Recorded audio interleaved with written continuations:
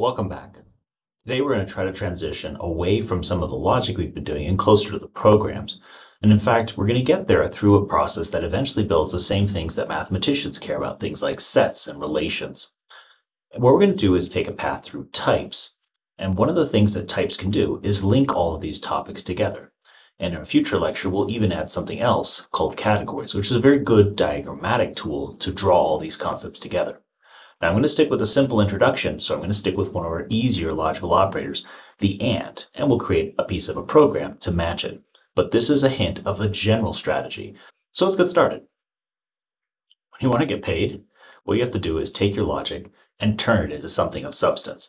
This might be other data that someone else wants to consume, or it might be actually printing a file onto sheets of paper so someone can have it, or manufacturing a good. I won't worry about what a substance is, but I want to think conceptually of what's going on. I'll have some logical task, P. It's a conceptual idea of what it is I want. To make it into a commodity, I need to think of stuff of some type. The type T is playing the role of the concept that I'm trying to enable with my substance. Let's try to make this a little more realistic. Suppose that I asked myself a very mathematical concept. I was told that P was simply the following statement. If 541 equals 12 times Q plus R, then Q is 45 and R is equal to 1. That's the kind of statement you might make about natural numbers. Since there are no negatives, there's really only one way to solve it. It's called the division algorithm. And, as the name might suggest, there's actually a program behind it. To get something of substance, we would want the things that came at the end of the if-then. Given 541 and the number 12, we could ask to compute the result, 541 divided by 12, as an integer, and 541 mod 12, what's the remainder? These are so common to arithmetic and to calculations that we might fail to see that there was an underlying logical sentence behind it before we even started writing a program. Now let's see something a little bit closer to our other example. What if we had that a printer was trying to be designed? The key process that we want for printing is that as long as there's paper and there's a job to be done in the queue, the printer should be printing. We don't want printers sitting idle, falling behind on the job. That's the goal, the specifications of the program. Then we can write a program to match it. And it might look something like this. While has paper and the queue size is greater than 0, keep printing the next one in the queue. It's not quite if-then, but it's somehow if-then with a permanence in time. And that's the translation we make in the program. We're going to try to take our logic, turn them into data, and then turn them into programs. We're going to do a 3-step process. We reason about the flow. This you'll see as flowcharts in many early programming languages. Then we're going to annotate the data. We're going to tell each other what the pieces are. And then we're going to match them to programming idioms. That means the style of programming languages, and we'll have some examples to see. We're going to start with our reasoning, the logic. And I'm going to pick our simplest operator, the AND. So, in AND, we need some context, otherwise we don't get started. And we have some events, A and B, which we claim are valid in this context. And what we use AND for is to create a single valid version of that context. So here's what that might look like in symbols. In the sequent calculus, we would say that we have gamma entails A and gamma entails B.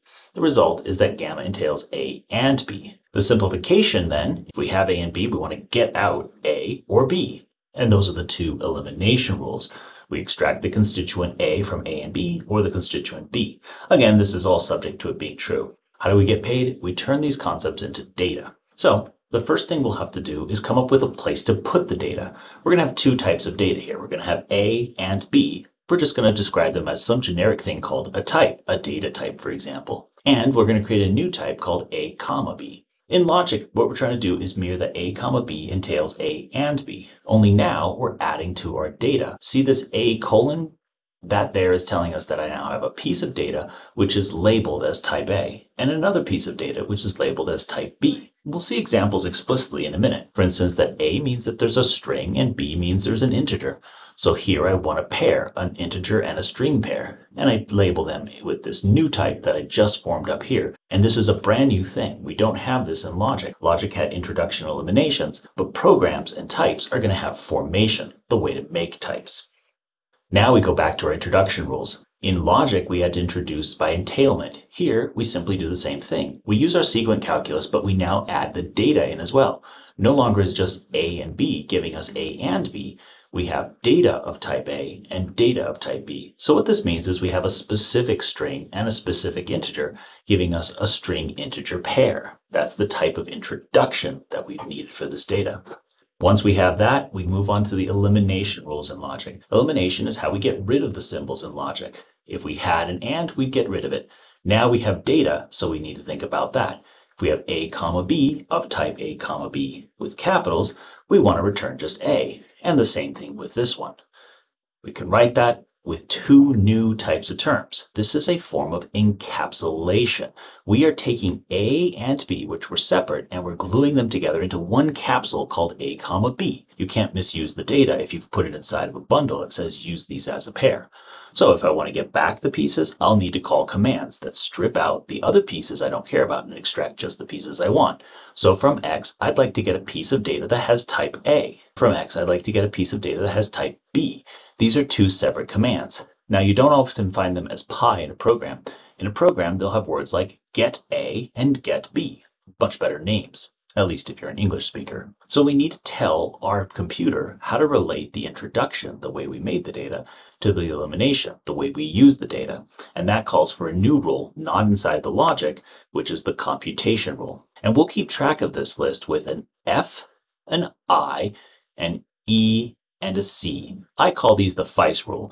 It's similar to the lie rule. These initials are just an acronym to remember the components. If I give you an A and a B, then projecting to A should just give me back the A part. If I give you an A and a B, I could use that to manufacture A comma B. And if I asked you to evaluate this one on A comma B, I would get B. Okay, so here's the structure. We took two logical things we already knew how to do, introductions and eliminations, and we split them into two new pieces. The introductions added a formation, which was to take the type of data and glue it together in some way to form a new data type. That's how we build up data types. The elimination rule took the rules of how to get data out and split them up, adding a computation rule, which relates how the introduction and eliminations should relate to each other inside the computer. It's like a miniature program. While it's nice and convenient to think about these things in the miniature, there's always a context rolling around. And in programs, it's essential that we have the context because this is where we get a lot of the information. Sometimes in programming languages, we speak of things like side effects. Side effects are usually information that's given to you in the context that you can assume in certain situations and use it to your benefit. It can be confusing if you haven't told people in your context that they're there. So in programming languages specifically, we like to make that front and center. What we can see now is a side-by-side parallel of the logic and the program. On the logic side, we have two simplified tools. We just have the introduction rule in green and the elimination rules, which are two in this case, in blue. Those transfer into different parts of the program. The program has to add a formation rule, and the reason is because now our data is involving more than just one type of thing. It's got the type and the actual piece of data. And so there's two things that have to be created. One is a new type to represent this conjunction, the place we'll store and encapsulate our data, and one way to create the actual pieces of encapsulated data. If A was a string, then we would have a string A, and if B was an integer, we'd have an integer B. We'd store a string and an integer of type string, comma, integer. And because there are two parts of the introduction rule, their elimination rules also split up. We see that the elimination rule has the rule for just what type it is. We see that if we have data of type A, comma, B, it needs to be able to output something of type A. And how does it do it? We go to the computation rule. We see that if we had built everything from a little a and a little b, creating this a comma b, then this pi of a should just give us back the a. This is a straightforward little program, but as we evolve more and more, we'll have more interesting programs to plug in. Why do we need to think about pi of x? Why didn't we just put a comma b in at the start? And the reason is this is an effort to encapsulate the data. What we're trying to say is that while there were two parts, little a and little b, they've come together to make one unique, simple type of data called a comma b. Now that they're one type of data, we have no right to look inside. It's as if it's a brick now. So this part here is our individual X, and we don't see inside unless we have commands to access it. This is a discipline that prevents us from using things in non-logical ways, in ways that would somehow borrow information that we're not accessing at this particular logical step.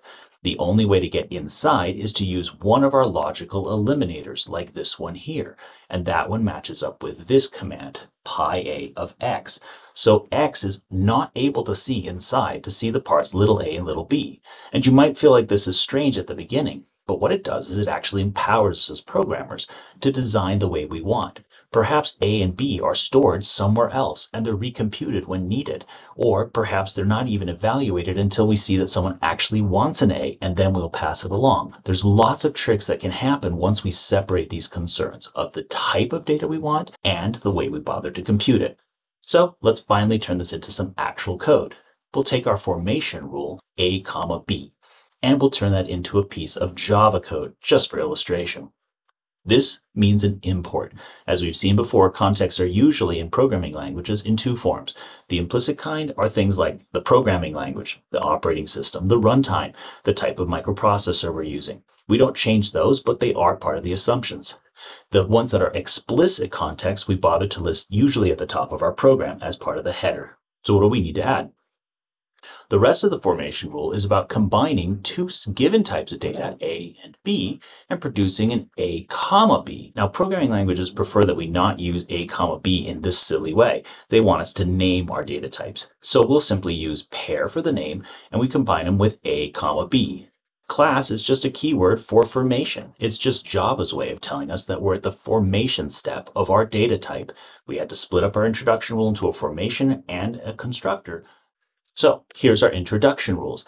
Our introduction rule needs to take little a of type big A and little b of type big B. Where are those coming from? Who knows? Context is going to give us that data eventually. All we need to do is prepare that when it does give us that data, we can build an example that encapsulates those little a's and little b's. And in our code in Java, it might look like this. In Java, instead of the colons A:A, we like to put a space. Capital A still shows up, and little a is the part there. The parameter a here is the same one that appears here when we formed the data type. These are also called generics depending on the programming language. Now what we're doing is we're building up a new example of where to put little a's and little b's. We want one example, one instance of it. A hint to know whether you're looking at an introduction is to notice that this kind of a function doesn't return anything. It's not computing and modifying. It's simply passing the data inside somewhere so it can be stored. That's not always the case, but it's a pretty good telltale sign. A function that has no return type, not even void, is probably a constructor. They also tend to have names like make or new. When you call such a function, you have to give it a special command because it's not returning any new values. It's just creating the encapsulated version. So often you'll have a command like new, meaning call this special thing, which is not a function because it doesn't return anything. What it returns is the newly minted data. Now what comes up? Elimination rules. Our eliminations take an encapsulated piece of data like X and just extract the pieces. This is the metaphor of having A and B and reducing it to A. Now, we know what that should do. We should just return little a for the A, B, but we need to write this down as a piece of Java code. This could look like this. In Java, the return types of functions are listed before the program function name. So we see that we have A and then get A. This is the return type here, this A. And there's also a return type B. I've also changed the name to more conventional names for a programming language. I could have said pi a, but pi a is kind of a strange name for a program. It's better to call it get a, and it starts to sound like what it's going to do. Now, I still don't know how to program it because I haven't moved on to the last step. The last step is to produce a computational rule. Now, how would you spot an elimination rule inside of a program? Chances are that you wouldn't need much of an input. Now, in this case, it's a bit deceptive. What's really going on here is that this only depended on X in one premise. Had there been other premises like a Y or a Z, we would actually see some inputs here, like the value Y would be here. This type of logic didn't need anything other than the X, so it didn't need any inputs at all. But in general, elimination will avoid having the data type itself in one of its inputs. Where's it getting it from? It's its own data. It's encapsulated inside. So that's a good hint of when you have elimination rules. How do we actually do it in Java? Lots of choices here, but one of the easiest ones is to just store some internal data. we create an example of my A as an internal piece of data. Once we have that, we store and compute that value in here. That should be a lowercase a. So we assign the input lowercase a to my A and the input lowercase b to my B. Now the values have been stored inside of my program, and when I run it, I then return the values that I've stored. All of this should match our computation rule. If I had little a and little b, then I get a projection where a comma b becomes a. That's exactly what doing get a would do. And we'll see that in our demonstration. Okay, it's time to try this out ourselves. And all of these work right now, and I hope that they'll work into the future because they're somewhat stable programming languages. Here's the Java version. If you follow the link there, you can do this demonstration yourself. When you select that copy, you can copy this code into JDoodle and try this out yourself. Try changing some of the information. Once you've tried the Java version, try the Scala version. Go to this website, copy this text in, and try to run it. Make sure to run this one as a worksheet. Notice that the commands are slightly different. We have colons for our types now, similar to what we have in our introduction elimination rules in the syntax of sequent calculus. We also have a slightly different way of assigning things. The introduction rule is hidden inside of one line.